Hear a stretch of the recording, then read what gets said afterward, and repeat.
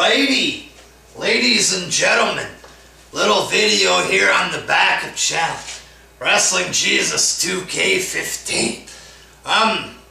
There was a bit of wrestling news there. Apparently CM Punk is officially retired. He was doing some kind of baseball charity, and he was interviewed about his retirement. He said it felt good to be retired. He gets to do charity, he hangs out with Bill Murray, blah blah blah. So it looks like he's officially retired, and it feels good to be retired. I felt a bit sad when Punk left.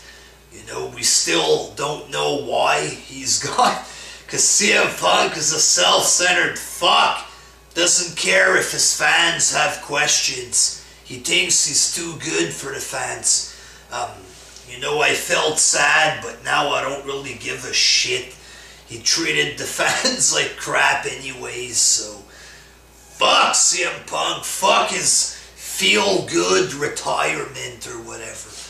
WWE should fucking sue his ass. Force him to come back like 3-4 months or whatever against his will. Force him to wrestle. Alright, 45-minute match tonight against 8 other wrestlers. Shit like this. Work him like a fucking dog, huh?